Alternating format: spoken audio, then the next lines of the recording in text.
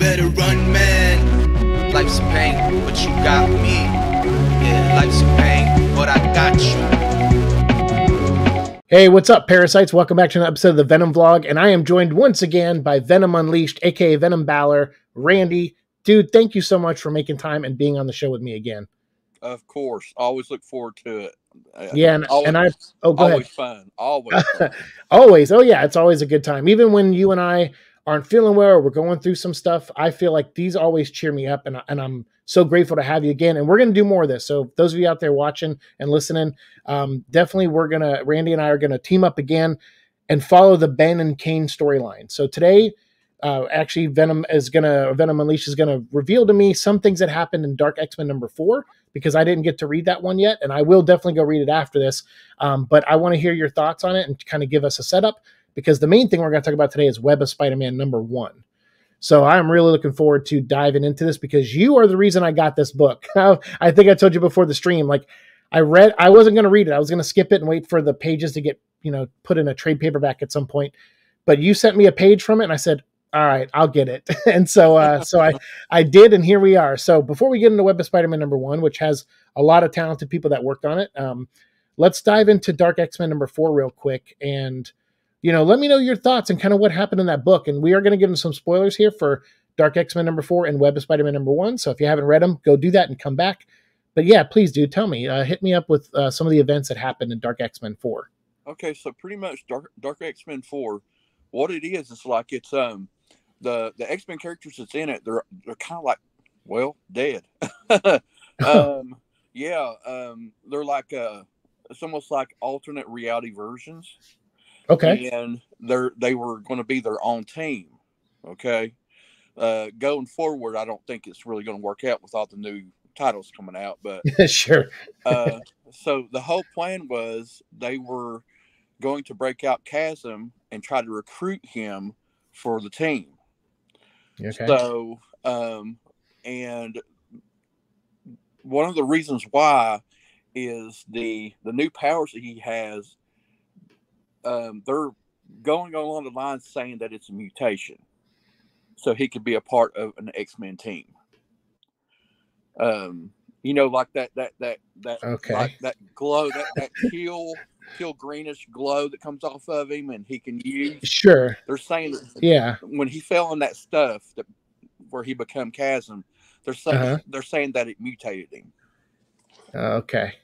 Mm-hmm. Okay. I mean, well, yeah, I guess it had to on some level, but interesting, but not like an X gene. He doesn't have an X gene. No. So, okay. All right. So that's kind of the setup in that issue. Is there or that's the reason they want to recruit him, I guess? Yeah. So what it was is they go and they break him out. Mm-hmm. He had this certain area where he was, and they break him out, and they're trying to recruit him. And pretty much he's like, F that. I don't need this. And so he takes off on his own. So okay. There's not too much to it. Okay.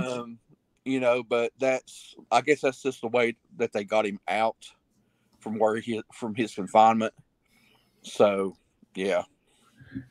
Okay. Interesting. Now I'm a little lost because But I guess that makes sense, because that kind of ties into Web of Spider-Man. So, all right. So Dark X-Men number 4, if you're out there collecting everything Ben Reilly, you got to pick up that issue, because that deals with essentially his escape from his initial room that he was in on the tree or whatever, right? Right. Okay, gotcha. Okay, so that makes a little bit more sense. Now that makes sense. So then going into Web of Spider-Man number 1, which, like I said, this came out, it pretty much acts as a precursor for future Spider-Man stories that are coming out this year across multiple Spider-Man titles. So, of course, you got Zeb Wells with a story that deals with Tombstone. You got a Miles Morales story where he's fighting vampires by Cody Ziegler. And that is going to tie into Blood Hunt, which is coming out in May. Then you got Steve Fox wrote a Spider-Woman story, which is only two or three pages, really short. But I don't know what that's going to tie into. I think it said it in the book, but I think they're just setting up some cool Spider-Woman stuff. But then, of course, we get... like another, like a Peter Parker and Miles story that ties into Spectacular Spider-Man, which is cool, by Greg Weisman. I'm glad he's coming back to write Spider-Man. That's really cool. I read the first issue and I was, so-so on it. But I know Greg Weisman's a talented writer, so I'm sure it'll get stronger. And then we had a Alex Segura story with Aranya and Spider-Man 2099, which is funny because Alex recently wrote a novel that starred those two characters. So I'm sure he was like, hey, I'd like my novel to be in the multiverse continuity. How do I do that? How do I pull it into the comic world? I'm guessing because there was some similarities there. If you've read, I read that novel because I'm a 2099 fan. But those are other stories you can find in the book. So definitely check it out. We're not going to talk about those today because we're going to focus on just 3 stories that follow characters that you and I have been talking about, and been interested in since I started this show, which is Norman Osborn and kind of his new journey that he's going on. So we'll start with him. And then we also have a Ben Reilly short story that's in here, and a Kaine story, which I know got you and I very excited. And that was the image you sent me that I was like, okay, I'm going to buy this now because you got me to pick up Spider-Man number 7, I think it was, with Spider-Boy, its first appearance, but that also had the return of Kaine in it. Yeah. So all right, let's start with Norman, because this story, I don't know, I like the journey that Norman's on. I know it's going to end. That's probably why I'm into it, is because I'm like, all right, this is going to end at some point. He'll probably become bad again at some point, but it's still neat seeing him trying to do good things. So in this story, there's still one of the Insidious 6 Madeline Pryor creations that wasn't brought to justice, and he's after them. So kind of tell me your perspective on this, because I think Zeb Wells wrote this and Ed McGuinness drew it. So what was your thoughts on this one? I mean, it definitely ties in. Yeah. And it has been a very interesting story with Norman, him being, a hero and trying so hard to stay away from his Green Goblin past, right? And some of the things that's went on between him and Peter, all I'm going to say is Zeb Wells sucks. Yeah, no kidding. I really don't like the Amazing Spider-Man book. I mean, it has moments like with Tombstone and some of that stuff. I'm like, oh, okay, this is all right. But then he gets into that stuff, and I'm like, God, it's so bad. Like, it's so bad. Dude, they had Peter become Spider Goblin or a Goblin before, and now they're doing it again. Like, well, to me, it seems like Zeb Wells' version of Superior Spider-Man, where it's like, oh, Spider-Man is Dr. Octopus Spider-Man, now it's Spider-Man Goblin. And it's like, okay, yeah, great. Just a sea of ideas over there. Yeah, it's not very popular amongst the fans right now. Go read Ultimate Spider-Man. That's a really good book. Oh, dude, is it? Yeah, that one was a right hook out of nowhere. I was like, you're telling me the Ultimate Spider-Man book is killing it with everything we've always wanted to see, actual growth with the character and maturity from the character. It's go read Ultimate Spider-Man, because I don't want to complain about Zeb Wells all day, but I really I defended that guy on the show numerous times with like Dark Origin and other things that I've liked him writing, but and Spider-Man in the past, but man, this run is just not it, in my opinion. Nah, man. Oh my God. But this Goblin story was cool because Norman takes down a goblin. It's an actual goblin, not a person in a costume, from the Insidious 6 that Madeline Pryor created, and he takes him down and delivers him back to Madeline, leaves him at her doorstep, which I was like, such a Norman move, where he's just like, hey, clean up your trash, lady. But still being Norman, like where he's trying to do good, but still has that little bit of Norman in him, that pompousness, and arrogance I like. So yeah, I don't know. It was a cool little short story. I like Ed McGuinness's art. I really wish it wasn't being wasted on mediocre to bad Spider-Man stories right now. But I do like his art a lot. I don't know. Are you a fan of his stuff? Yeah. I am. Yeah, I love this guy. His Superman Batman run with Jeff Loeb was really good. I liked, and he's done a lot of cool stuff. He's a great artist. I really just don't like that Spider-Man book. But that aside, because now that we know Norman, because his miniseries wrapped up, and I think there was a character who died in it that he tried to save, and then there was someone else who almost died and he did save. So there's a lot of growth that, like I think Christopher Cantwell, was writing the miniseries for Norman. So there was a lot there. With that character that they're growing with. And it seems like Zeb and them are going to do something with them with the new, with their book, but I'm going to have to find out through fans, because I'm not going to read it myself. I can't support that book anymore. But a book that I am interested in supporting is this summer, we're going to get Chasm, like a Kaine miniseries, Curse of Kaine. And that is what these next 2 short stories kind of set up. So dude, talk to me about Ben. What happens in this Chasm short story that was written in this book, which I think comes from Steve Fox also, and art by Greg Land? So pretty much it picks up where he escapes, and he's still in the underworld, but he's trying to find a way out. He's trying to get to a portal. And the goblins are trying to capture him for Madeline. Right. And he's just not, he's not going to have it. He's been on his new powers. He's been perfecting them. He's like really, really tough now. Like he was always tough in my eyes, but like even more now. So he pretty much, he whips all of them except for this giant goblin that like hits him one time and sends him flying. He's like, nope. Yeah. He shuts that down real quick. Yeah. Yeah. So, but he makes it out, and so when Norman drops off that goblin, he drops it off to Havoc, which is Madeline Pryor's boyfriend. Yeah, boy toy. Yeah. So yeah, pretty much they're trying to get Chasm back, and ultimately Madeline decides, you know what, just whatever, let's let it be, let him do whatever, just let him, find his own way or whatever. She don't want to put any more effort into him, because I mean he's not going to give up. He's going to get out one way or the other.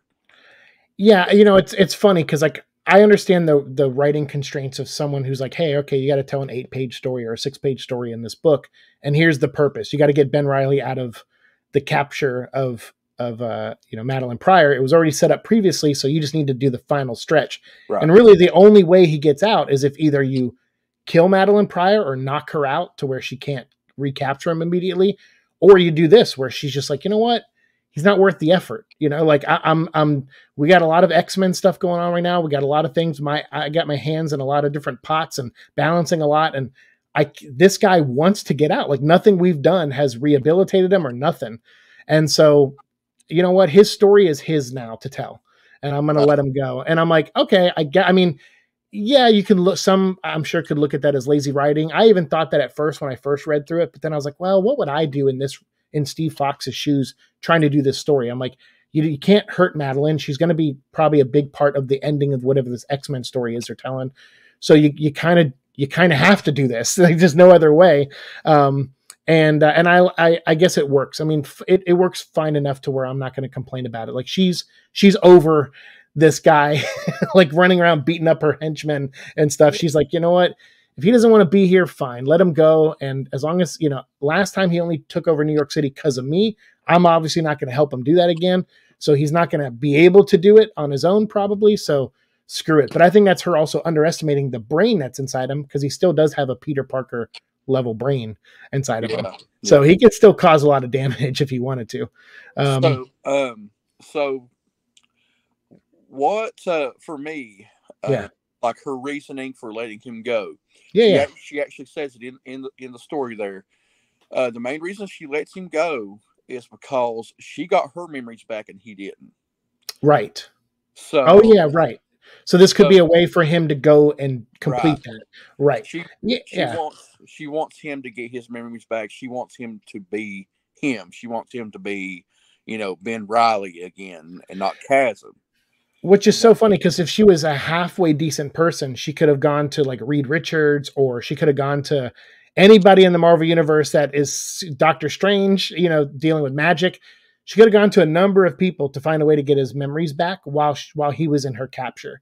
And now, granted, he might have resisted on some level, but I also don't know why he would. And I know his girlfriend had a miniseries recently too, Hallows Eve, which I didn't read, but I heard there was a part in it that deals with Chasm a little bit as well. Dude. Yeah, oh my God. Hallows Eve. Oh, I love her, man. Oh, do you really? Okay. Yes. All right. Oh my God. Okay, I'm going to tell you right now. You need to pick up her miniseries, dude. Well, when it comes out in trade, I'll probably buy it on Kindle, because it'll be like $6 or $7.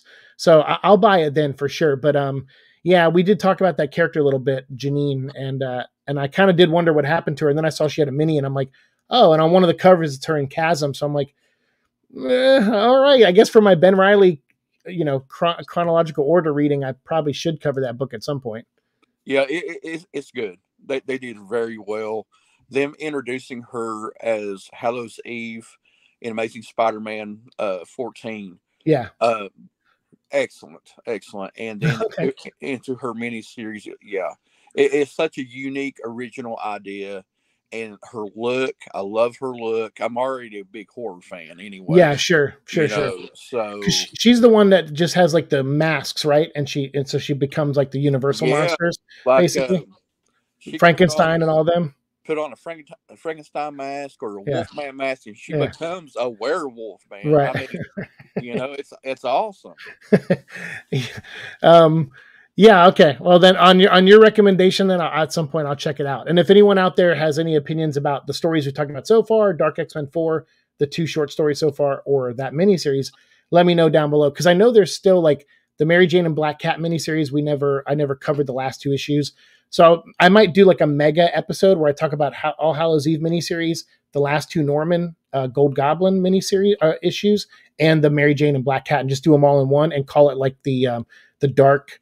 What was that? The crossover dark web epilogue. Yeah. Like I'll probably do something like that at some point when that comes out in trade. So yeah, be on the lookout. I'll give my opinions in. But based on your recommendation, dude, when I see you get excited for something, even if I don't fully agree, I'm like, well, I love your passion. So I'm like, all right, I'll give it a shot. That's worth the price of anything. A good friend recommending something is worth the price of checking anything out to me.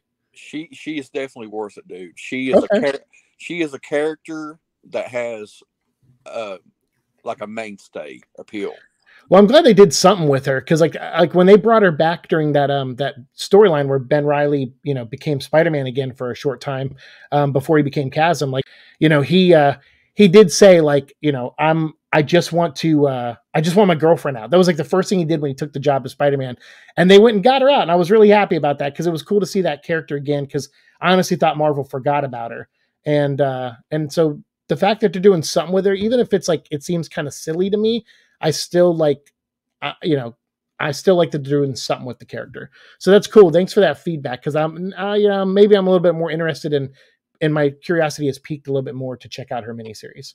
Oh, it's good, dude. It's definitely.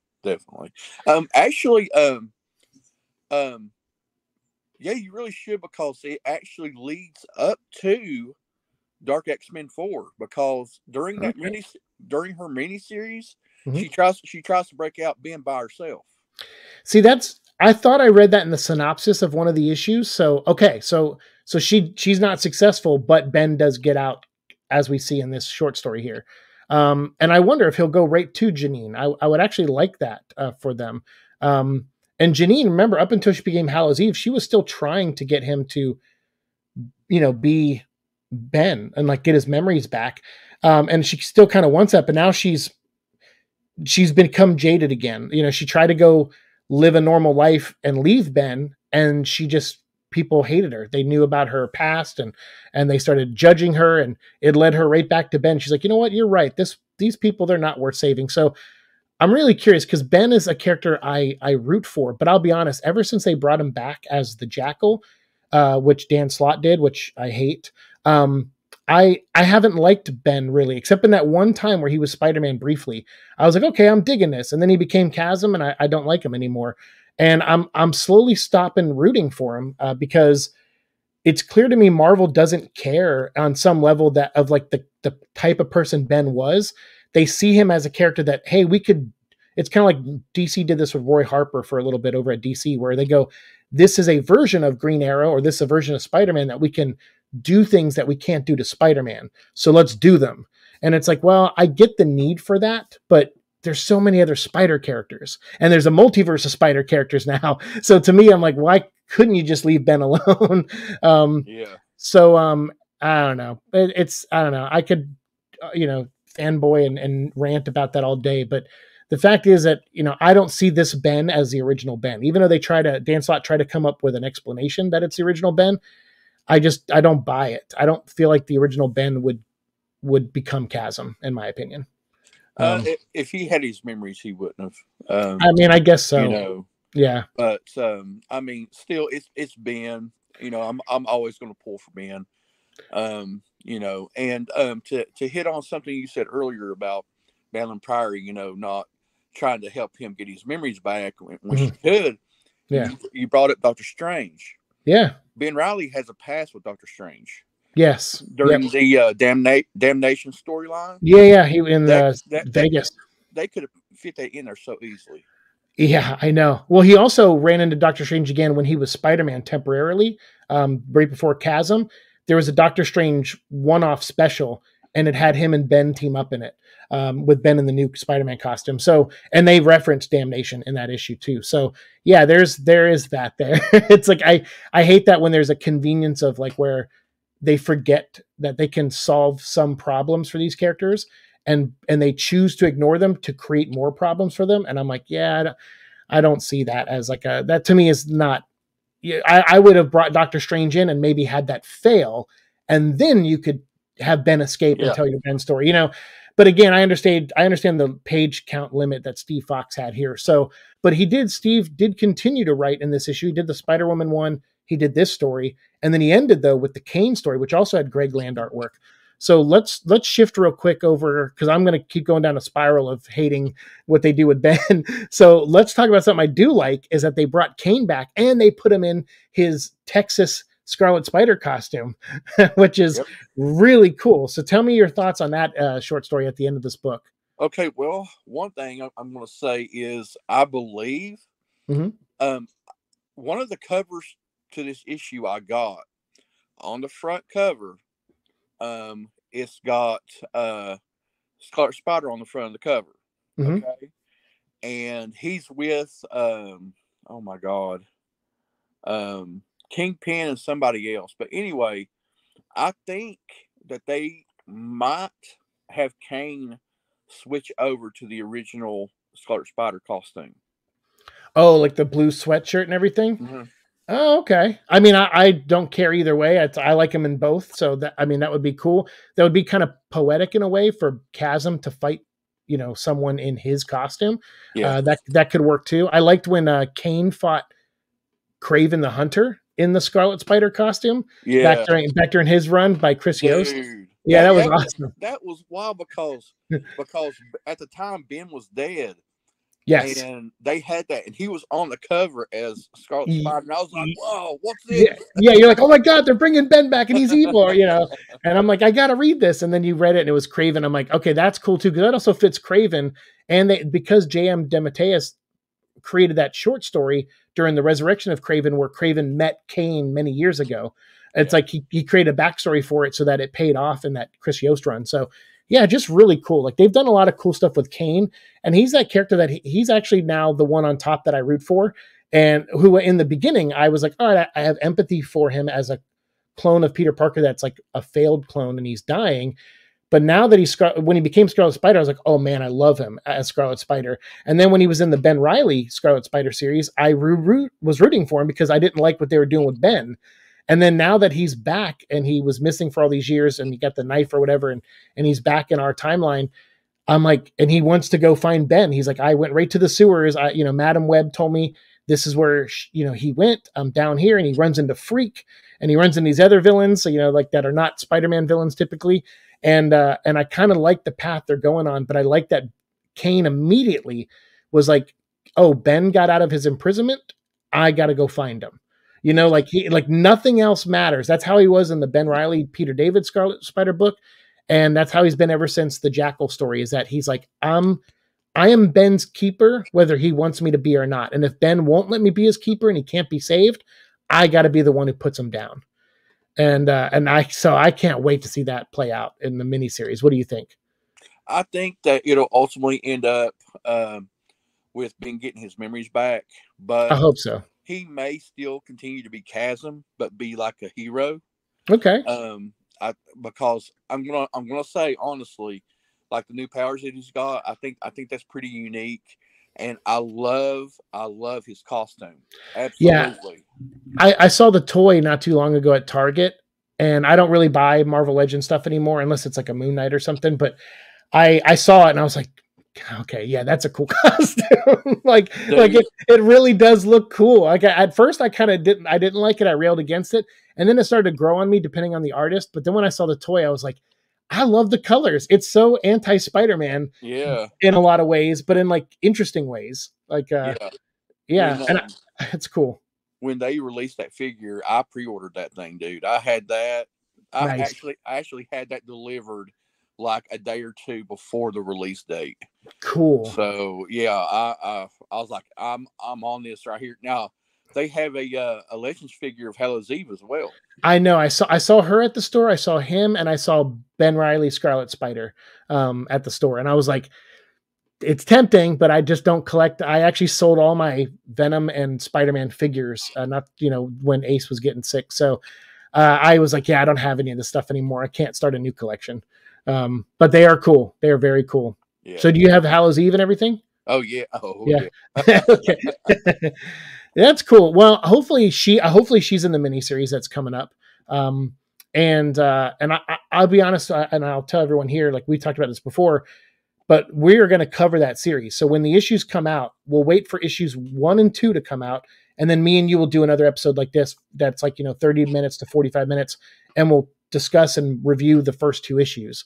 And then when issues 3 and 4 come out, we'll do the same thing. Cause I think it's only a 4-issue miniseries.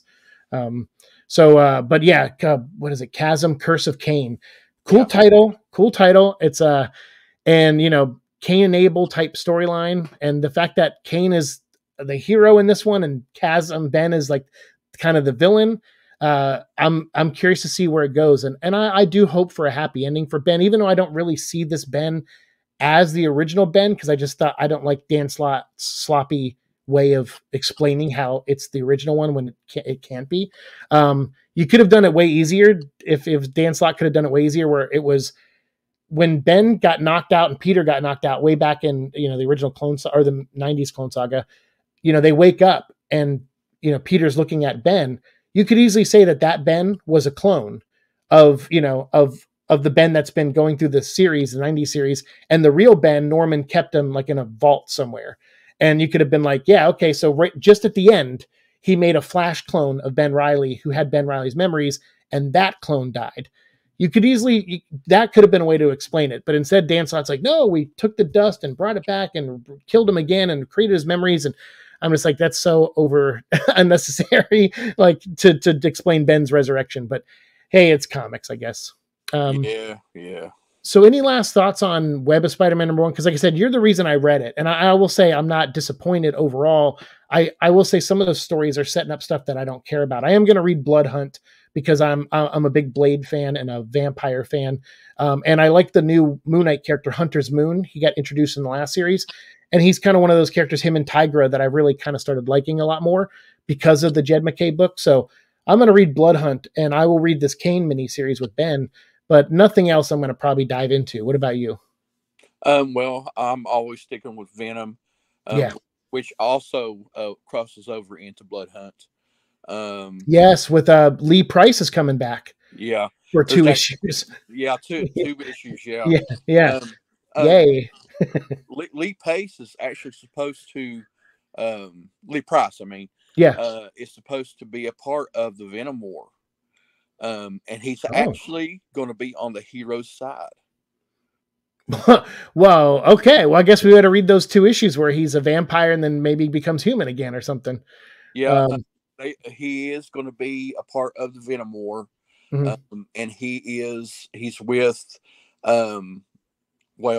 he's with Dylan and stuff. Yeah, he's with all the symbiote heroes. Right, the ones trying to stop Eddie and Meridius. Yeah. Yeah. Okay. Gotcha. Yeah. So. Yeah, he's going to be a part of that. I don't know how they're going to get there, but he is 100%. So, but yeah, I'm looking forward to seeing where they're going with Venom because I mean they're actually making headway now. Like it's actually from story to story, things are actually happening now. Yeah, no, you're right. I feel like Al Ewing is probably in his last year, maybe on the book, possibly, because a lot of things are wrapping up. They explained the Kang, the Conqueror relationship already in one of those issues, and they're doing a Carnage crossover, and then they're building up to Venom War. So I don't know if Venom War is his end point or if he's going to do something after Venom War, but I imagine he's probably in his last year or so of this run. I would guess. I mean, who knows? Maybe not. I don't know what the sales are on that book. I don't think they're near what they were when Donny Cates wrote the book. So I don't know if this was an overall success of keeping the Venom brand, up there. But I know it's not a badly sold book either. So No, it sells. It actually sells pretty good. Okay. Not as good as Donnie's. Yeah. But it still does pretty well. It's people still pick it up. People are looking forward to seeing what happens. Myself, I like the idea, like right now, of Eddie having Bedlam as the symbiote. Yeah. Okay. I like that. I like that pretty well. I love how they brought in Dr. Doom, how they introduced how that untold story in Lethal Protector led into the current series. Yes. I really like that a lot. Everybody, I don't think there's anybody that doesn't like Dr. Doom. I mean, I hope not, because that's my favorite villain. So, I mean, to have him in there, part of that, and Kang as well. Yeah. He's got things going on with Carnage, and I mean, and I honestly, I do like, like Eddie with Bedlam right now. Like there's two different Bedlams. Yes, right. There's an evil Bedlam, and then right. Bedlam the Eddie one. Yep. Yeah. Yeah, it's cool because Eddie's the anomaly, right? He's outside of time right now, kind of. Yeah. So he kind of broke time in a way by the constant. But definitely when the trades come out, I'll pick them up. So when the Carnage crossover comes out, I'll definitely review that here.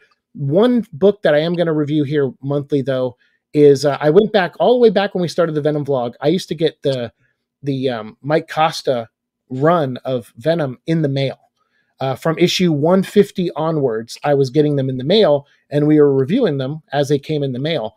So I will have Spider-Man, Venom Separation Anxiety, the new miniseries that's coming out that takes place in the past, that has our guy Sandoval on it. Yes. And I'm interested because it's Venom versus the Purple Man, who is a really vile and grotesque villain from Jessica Jones and other characters. So I'm really excited to read this now, because the Doctor Doom one I kind of liked. It had some moments that I didn't, but I loved Fareed Karami's artwork, and I loved Fareed's artwork. I loved his stuff, and I can't wait to see Sandoval on this one and them lose the Lethal Protector name finally.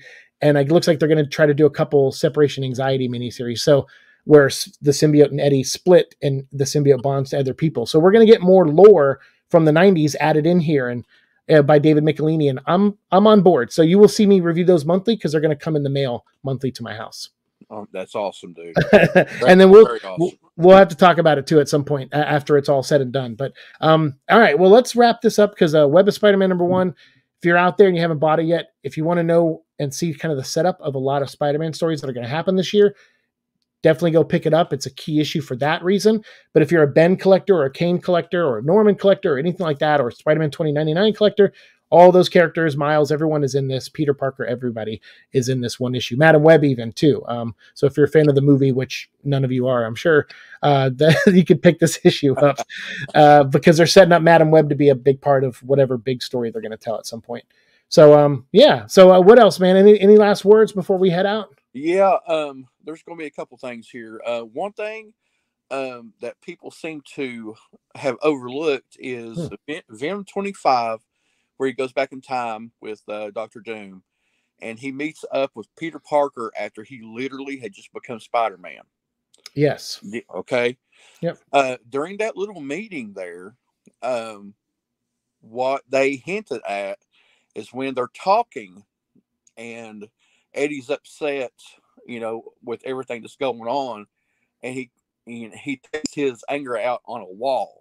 He turns around and punches a wall. Yeah. Well, the Venom logo, the Venom symbol is on his back, on his jacket, the black and white. Mm-hmm. That is where Peter Parker got the idea for the design from Secret Wars. Yeah, I mean, I talked about that in my review of that issue, and I Yeah, I guess that does make sense on some level. I just don't like things like that. Like, yeah. I just like, as a writer, I don't like when you do time travel. I don't like them going back and being like, well, this is where he saw that and it sat in his subconscious. And then when he became, the symbiote, it's like, well, okay, well, why couldn't the symbiote just go on his body and then see that he had a spider logo and just make that on his chest? Like that's a good enough explanation for me. But I get what you're saying. But no, you're right. I watched a couple other videos on that. And I saw like one maybe person mention it, but not a lot of people. But you're right. Yeah, he hits that wall and then boom, Venom symbol right on the back of that jacket. Yeah, I don't know. I again, like me as a writer and editor, I would probably push against ideas like that. But it does explain that, I guess, on another level for sure. As long as they just retcon Deadpool being the first host out, which they kind of did now. I love Deadpool, but man, I'm like, he does not need to be like everywhere on some things. Dude, that story was funny, dude. It is funny though. You're right. Just for that alone was great, man. I mean, you can't take it serious, dude. It's just fun. I know, because to me, Deadpool has his own continuity because a lot of it exists in his head, so it's like, okay, that's Deadpool continuity, so that's fine. Speaking of Deadpool, though, real quick plug: tomorrow the new trailer comes out for Deadpool Wolverine, so make sure you guys check that out. They're going to drop that tomorrow morning, I believe. And you'll see more Wolverine in this one, I believe. So, and then yes, you and I are going to come back, and hopefully Eddie's mullet, if we can get him on here. I don't want to say when. I know I told you kind of before a possibility, but I don't want to say it on here, but we'll probably be getting a Venom teaser trailer at some point. And, we will obviously at some point, but maybe sometime soon. So if we do, you and I will, watch them independently, but then maybe we'll come back and do another discussion video on what we saw in the teaser trailer. Definitely, for sure. Something else I wanted to throw in. All right. Oh, go ahead. Please. Something that I've been telling people, and I don't know if they're really recognizing, but Ultimate Spider-Man, the suit that he's wearing. Yes. Okay. All right. Here's the thing. Yeah. If people have paid attention, it's symbiote-like. Oh yeah, for sure. Have you seen like how it forms and how it moves? Oh yeah, for sure. And the way it changes design. Yeah, I believe it is it is young Tony Stark or whatever, whatever name he goes by, Iron Lad. Like he found the makers, because the maker was using that suit to transport into the Ultimate Universe. So I imagine it went somewhere and it was part of his experiments and plan for something. And I could imagine Iron Man getting it back and retrofitting it to be, less of what it was before and more of something that could be controlled by the user, because that's what Iron Man does, controls armor. So of course he would want this and to give it to Spider-Man. So I believe you, and I believe that's a sound theory, and I wouldn't be surprised if they reveal that in the next, couple issues. I honestly believe that suit will end up becoming Venom in that universe. Oh, you think so? You think they won't just do a different thing where it's him? It'll be that suit. Yeah. Like I said, you can see like how it moves. It's symbiote. It's symbiote like. It can for sure change its appearance and everything. Yeah. So I honestly believe that at some point that suit becomes Venom. Interesting. Well, we all know that symbiotes, like, well, the cosmic ones share memories. The Ultimate Universe Spider-Man one, that Venom was obviously created in a lab. So I don't know if it has the exact same abilities, but that would be neat if it had some traces of that, because then when over time, as Spider-Man is wearing it as older Peter Parker, he could see glimpses of the previous Ultimate Spider-Man and previous Eddie Brock from that universe, who we never knew what happened to him, the original Eddie Brock in the Ultimate Universe. As he's a creeper, so I kind of don't want to see him again. But still, I mean, that makes for a good villain if you want to go that route. So yeah, I don't know. I like, that's another sound theory that maybe at some point it'll break away from him and become Venom in that universe, and then he has to fight his own suit, again. That could work, man. With the way the Ultimate Spider-Man's going, I think it'll be a mainstay, and I think that that universe's Venom needs to be different than our Venom. Agreed. 100% agreed. Yep. So I can totally see this happening. Yeah. All right. Well, we'll put a pin in that. And if that gets revealed at some point, we'll have to come back and do an Ultimate Spider-Man discussion on it then. Yeah, I'm up for that too. Okay. Awesome. So you haven't seen the last of me and Venom Balor here. So you guys, I'm going to put a link to his Twitter down below. If you want to go check it out, you can follow him on there. You can follow me on Twitter, even though I don't really go on there that much, but definitely you can, if you message me within a day or two, I'll eventually get back to you.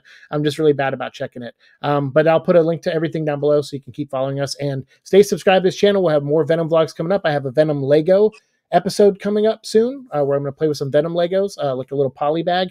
And then we'll have, hopefully a teaser trailer at some point. We'll have more comic book discussions. We'll get back into Venom vlog. So thank you for being so patient with me. And thank you, Randy, for being here again today. It meant a lot to come back and talk with you again, dude. Of course, man. It's always fun. I always look forward to this. Always. Awesome. And you guys listening, thank you so much for watching the show. As always, like, share, subscribe, all that fun stuff. And we'll see you in the future. Peace.